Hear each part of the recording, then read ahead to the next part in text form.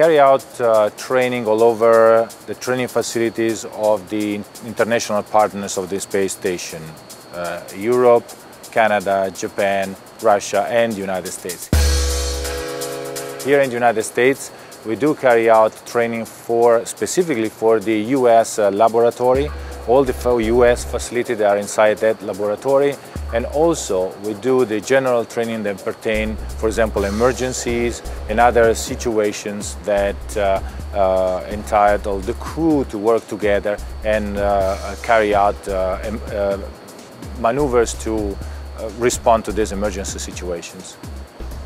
One of these emergency situations has to do with medical situation. Of course, now you have to think that we are in station, and if something breaks, it's not that you can call the plumber or the electrician or the doctor. So each one of us is trained to make sure they can respond in this kind of emergency situation. So we have some people on board that as professional engineers, but they are trained like I would not say medical doctor, but they're trained like people that are able to respond to emergency situation, often in contact with ground, so they're able to recognize certain specific dangerous situation and respond, giving medicine or reacting to stabilize the person. If the situation goes really bad, we can all jump into the Soyuz spacecraft and return to Earth in a few hours. But we try first to stabilize the person and do this only in extreme case of emergency.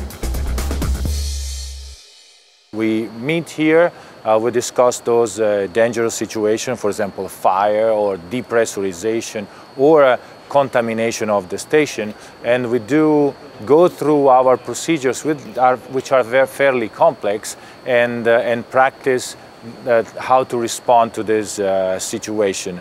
Part of the crew goes into the Soyuz, part start fighting the fire, somebody else check the status of the station, somebody else talk to ground. We need to make sure that all these roles that are very important are done properly in order to respond in a proper way to the situation. The activities that we get trained in Houston are activities that have to do with systems, for example, robotics arm operation. In particular, in my case, for example, I am part of the team that will grapple the HTV, the Japanese cargo vehicle. These vehicles don't dock to the station, but they stop about 10 meters from the station, and we have to go and grapple them with the arm and bring them up. The virtual reality lab is a special lab that is able essentially to place us in space and kind of simulate what would happen in certain special situations. For example, if you're doing a spacewalk and suddenly you would be thrown off to the station and you are tumbling in space. This is a possibility. It could happen for a certain series of reasons.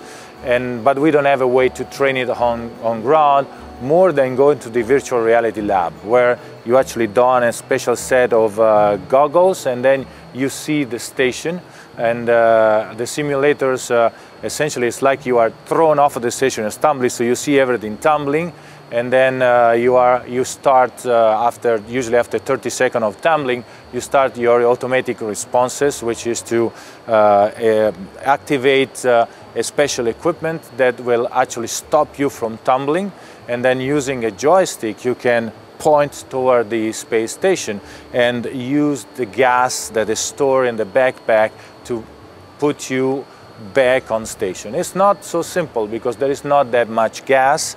The autonomy is very limited. There is usually just enough gas to put you back on the station, but you have to be fairly precise because you can give some few correction, and sometimes some of the situations we have are very complicated and we just miss the station, maybe just for a few inches or centimeters, but if you miss the station, you miss it.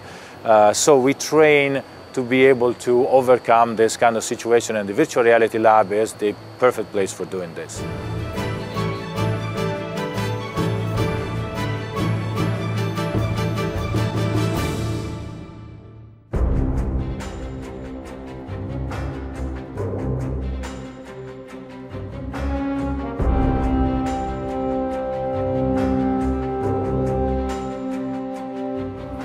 GCTC, the Gagarin Cosmonaut Training Center, it's a training center created in the 60s for the training of the cosmonauts. It was originally a super secret Russian military base located about 30 kilometers outside Moscow in a forest. Still has this function of training all the Russian cosmonauts to fly the Soyuz, the Russian spacecraft, and also trains the international astronauts, Americans, Europeans, Japanese, Canadian, for flying on the space station. In the last 3 months, we did integrated training with the whole crew sitting in simulator like this one that we have here in our background, and playing like we would be in space.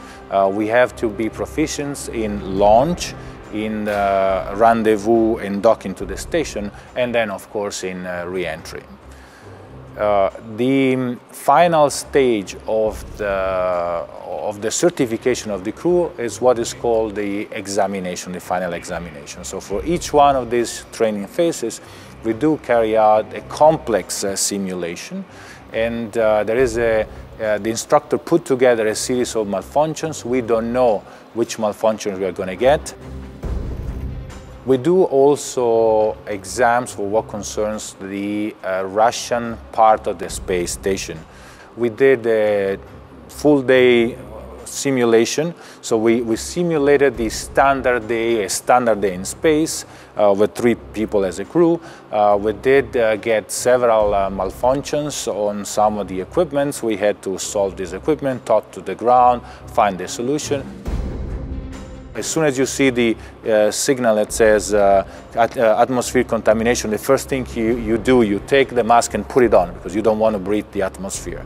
Then if you see instead, you hear the tone that there is a fire, then you immediately go and start doing the operations there. So these are tasks that you do personal. But then you start working as a crew, because the crew has to respond to this emergency. We are trained so that we look for each other, we take procedures, somebody reads the step and somebody does the step, somebody talks to the ground. So each one of us has to learn how to cope with the situation, and at the end of the exam, a big commission composed of all senior astronauts, the head of Star City, the head of the astronaut corps, all the instructors, all the people that are the designer of the system sits together, see how the crew has behaved and responded to the various malfunctions, and decide if the crew is ready to fly in space or not.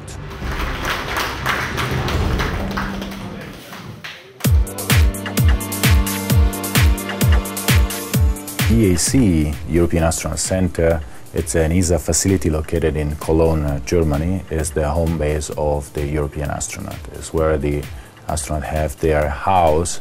It has offices, the structure to maintain the activities of the astronaut, but also the facilities to train for the European module and payloads on board of the station.